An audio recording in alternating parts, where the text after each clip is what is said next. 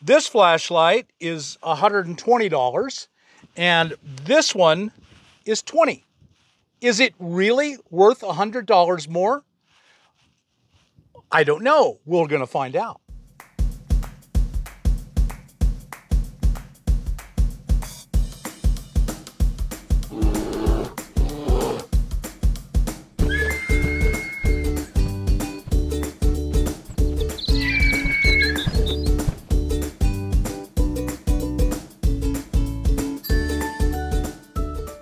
Hi everyone, welcome back to my next video. Let me see if you can figure out what we're going to talk about today. Oh wait, we got a ton of flashlights here in front of us. I guess we're going to talk about flashlights. You know, living in this van life, especially if you're a boondocker, you're out in the dark, you're away from civilization, you're in the, you step out of the rig at night, you hear something out there and you go out there to look around. Having a good flashlight is so important.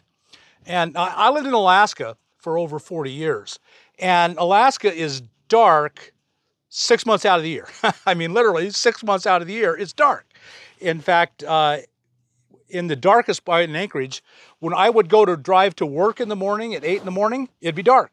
When I drove home from work at 5 in the afternoon, it would be dark. And I was in my workplace and I never saw the sun because I was at work. And so I know all about the importance of a flashlight. And flashlights have become so much better than they've ever been before. They've also become a whole lot more expensive than they ever have been before. The cheapest of these flashlights here was about $20, $25. The most expensive of these flashlights here was over $200. Is it worth all that extra money to get that extra flashlight? So this flashlight is $120 and this one is $20. Is it really worth $100 more? I don't know. We're going to find out.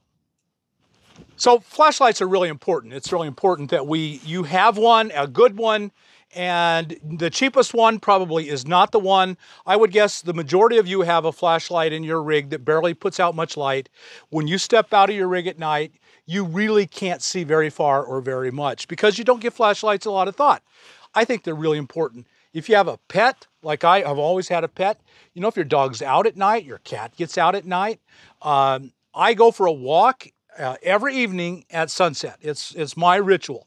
I am out just before sunset, and I always have a flashlight, a good flashlight, in my pocket so that if I get delayed, I have to get home in the dark, my flashlight will get me home in the dark. If I hear something make a noise at night, say there's something I'm thinking about the rig and I want to go see, I want a good flashlight. I don't want to step out into semi-darkness and see a little tiny bit right in front of me. I want to illumine the whole area. I really do. Yep. But do you really have to spend over $200 for this flashlight? And I'll give you a preview here. No, you do not want to spend $200 on this flashlight because this flashlight is a spotlight. If you have some reason you need to see something half a mile away, this flashlight's well worth $200. It's worth every single penny. How often are you going to need to see something half a mile away? Probably not very often. And if all you're going to do is step out your rig and look right around you, this is actually a very poor flashlight. So there are two main functions you want to happen out of a light. The first is a flood. That's the area right here. You can see within a normal walking distance, your peripheral vision sees everything, but you're focused in a pretty small area. I want this area flooded. That's a floodlight. And then there's what this light does. It throws a long pencil beam. So when I go out and look around, I am seeing kind of right in here. This is what I'm focused in. And then if there's something makes noise or I'm interested in or I'm looking for my dog or I hear a coyote and I want to see what that is way over there, then I will focus my eyes and I'm seeing it, it's in my peripheral vision, but I'm focused out there. So you need those two things, focused out there for when you need to be focused out there, and broad area in here which is what you're going to do 99% of your time. If I just want to walk out and see right around me, this flashlight works perfectly. In fact, this flashlight will work perfectly for a really like 10 or 15 feet around me. I can see perfectly well. So my point is, you want to get a flashlight that does what you need. Mostly a good flood, and then as far out as you can go. So that's the next thing, how much light? And they've got a lumen race going in their advertising. Some of these things are advertising like 10,000 lumens or 90,000 lumens. Well, it's all nonsense. And we're going to actually set up a test and test how far can you see practically with one of these flashlights. We'll do I think I've got a really good test planned, and you'll be impressed. So you know that if you spend $20, you can see everything you need to see. You don't need to spend the 200 or even the 100. So next, I think one of the things I'm really looking for is, because I want these two areas, I want to be able to focus out there at a distance, but I also need to be able to see broadly here in this flood. I need a good solid flood always, but sometimes, occasionally, I want to see far out. Well, some of these little flashlights come with a zoomable end. So this one turns, and as it turns, it goes out. And it focuses. It just focuses the light further out. So I got a good flood, which I need most of the time, and I've got a somewhat good spot, which I need occasionally. And so focusable is a really important issue with all of these things. The next issue for me with a flashlight is the user interface. You think, Bob, they're flashlights. How can there be a user interface? Believe you me, there is a user interface. I have picked some of these things up and decided I'm not going to read any of the manuals for them. And I've played with them for half an hour and still couldn't figure them out. And finally, I read the manual and I could understand it. But I don't want to have to read the manual to know how to turn on a flashlight. So this flashlight does nothing. Now this one does nothing but on-off, okay? It's really simple. There's not steps, there's not turbo, there's not quadruple low, there's not blinking, it's just on-off. And so that's a user interface that I can pretty easily handle. And I have some of them that have multiple buttons, and that really makes life easy. This Olight Warrior has now got multiple buttons. It's got a button at the end that makes it come on, and it's got a side button that controls the volume. And so this is really getting up there in complication. You've got two buttons, and one of the buttons shows you the status of the battery and moves it through this is probably the most complicated one of all. So the user interface is pretty important to me because I usually want to have high, medium, low, and that's it. If it has high, medium, low, I'm going to be pretty happy. The single most important thing about choosing one of these flashlights is the battery. And the first most important thing about the battery is it rechargeable? I love these rechargeable flashlights. That means you plug in a USB, any USB off of any USB charger, and off your laptop, if you have a wall adapter, off of anything. A battery bank, you could charge it into a battery bank. You could carry a battery bank around with you. They're charged by USB. And then it comes to full, you uncharge it, they've got their own battery, they last a long time. And so I'm looking for a good battery, a lithium battery that lasts a long time. And I'm not even going to recommend any of the AAs or AAAs. I have a set here as a comparison, but I'm just not going to recommend them. In fact, if I didn't buy any that weren't rechargeable, other than those two is a low ball standard. They're cheap, they're really cheap, because these rechargeable batteries are far better and more expensive, but you want that battery to be rechargeable. You want it to be a good battery. So the best battery right now is the 18650, and they're universal, they're common, you can just buy them anywhere. They recharge really well, they got a good perfect amount size. Some of them are much bigger.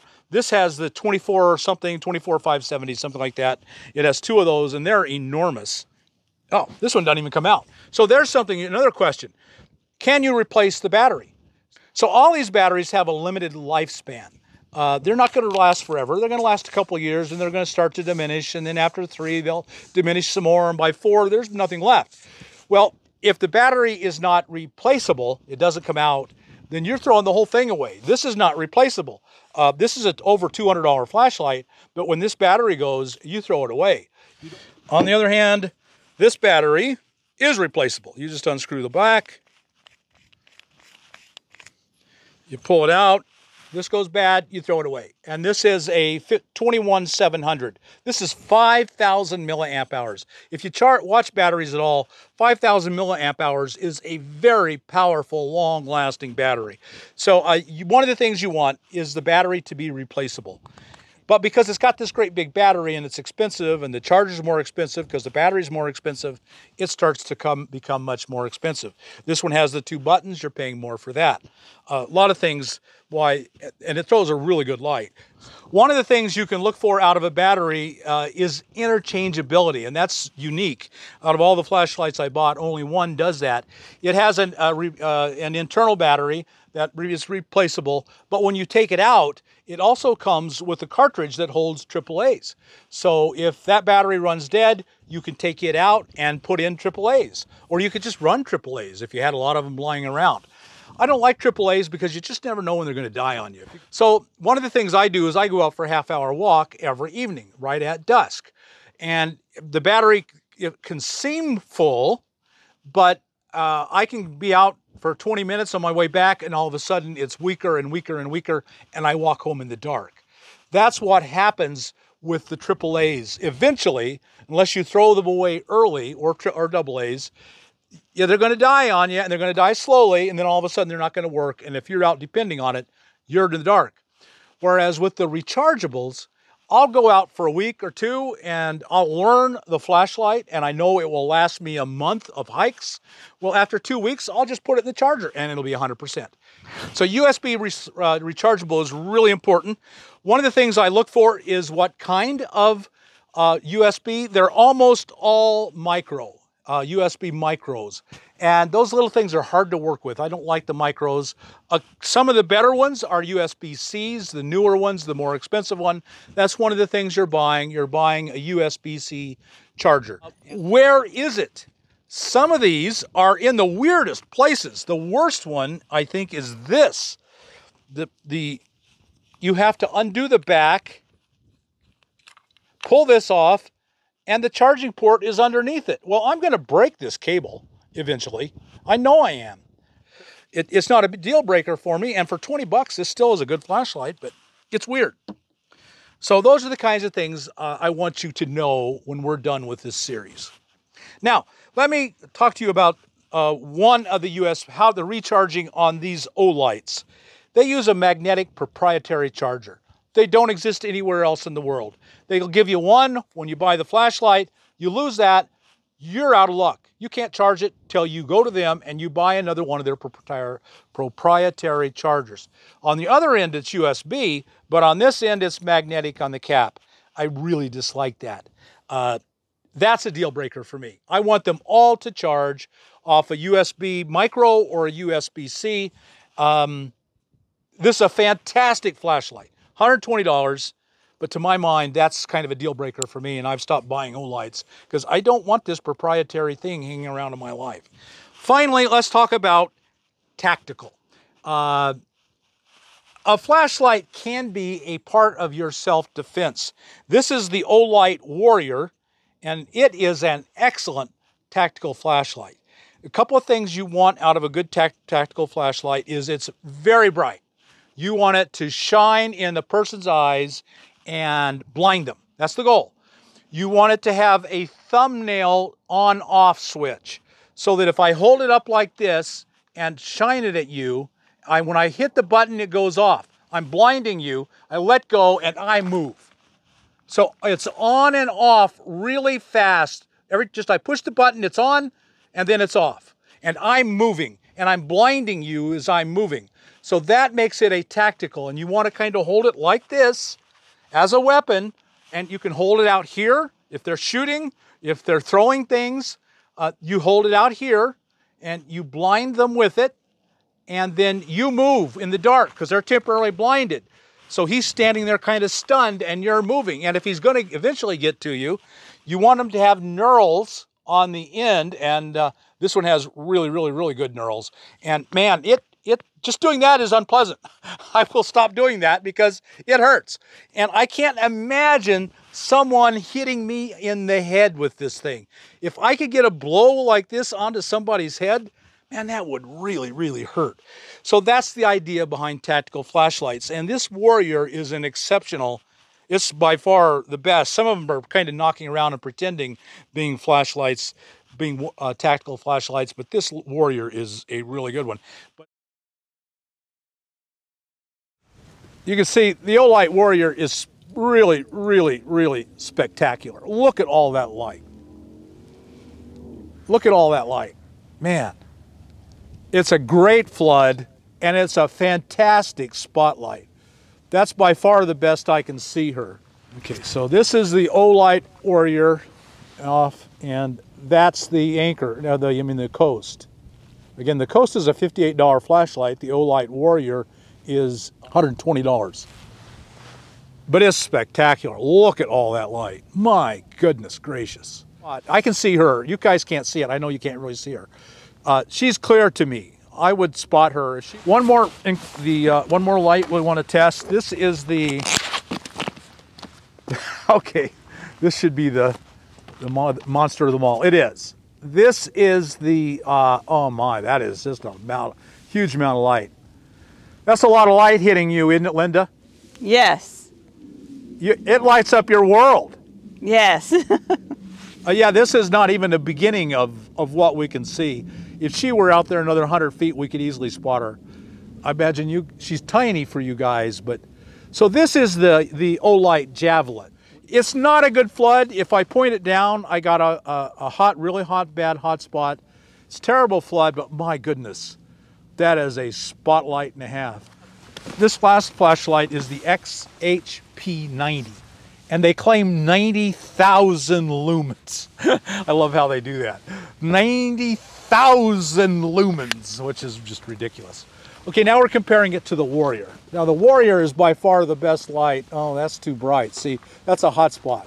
As a spot, this is a far better spot, this XHP90, because this is too bright and the flood's okay, but the hot spot is bad. And when I come down to see my feet, I get a hot spot. That's bad. Can I walk by that? One of the things that helps is if you put the light low. And so now I don't have a hot spot, but I got a lot of shadow. If I put the light up here, I don't know if you can see me. If I put the light up here, now I got this hot spot in my eye. So if you got anything out of this video, and I hope you did, like us on YouTube, subscribe to the channel, hit that thumbs up button, and we'll talk to you later. Bye now.